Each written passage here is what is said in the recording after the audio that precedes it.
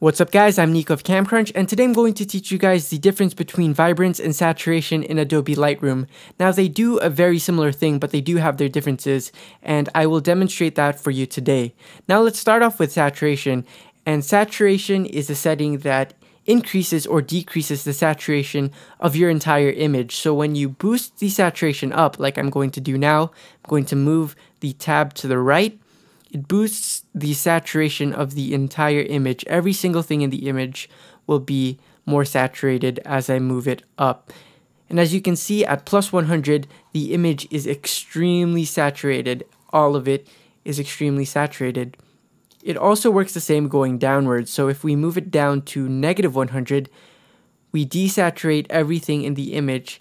And when you get to negative 100, you get a completely black and white or grayscale image. That's because we've taken the saturation of every single thing in the image down to negative 100. Now, vibrance also affects the saturation of the image, but it's a little bit smarter in that it only affects the saturation of the areas that aren't as saturated as others. So it affects the muted colors and makes them more saturated. So let's move the Vibrance tab up a little bit, and let's move it slowly to plus 100. And as you can see, the change isn't as drastic as the saturation tab. And once we move it to all the way to plus 100, the color isn't as saturated as it was when we boosted our saturation to plus 100. So let's look at the saturation again at plus 100. As you can see, it's very, very yellow. Whereas the vibrance is very yellow, but it's definitely not as saturated as the saturation tab. So let's bring that back down to 0. And now we're going to bring the vibrance tab all the way down to negative 100. And you can see that it doesn't actually go to a completely black and white or grayscale image.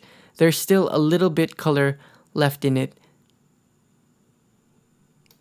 So that's really the difference between saturation and vibrance. With saturation, you are affecting the entire image by increasing or decreasing the saturation, while with vibrance, you are actually only affecting the areas that need that additional saturation or that need that less saturation. So you don't affect the entire image. It's a non-linear adjustment that only affects what needs to be affected.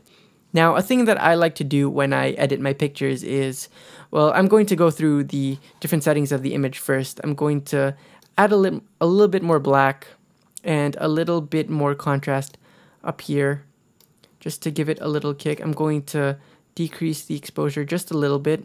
And what I like doing with my vibrance and my saturation is I usually like increasing my vibrance and decreasing my saturation slightly. And I think that gives a really pleasant look. And it works for most of the pictures that I want to edit.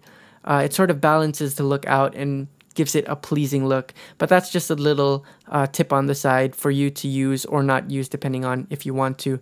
So that's it, guys. That's the difference between vibrance and saturation in Adobe Lightroom. Like always, if this tutorial helped, please like the video, favorite the video, share the video with others, subscribe if you haven't yet, like the Facebook fan page, follow me on Twitter and all that stuff, and I'll see you guys in the next video. Peace.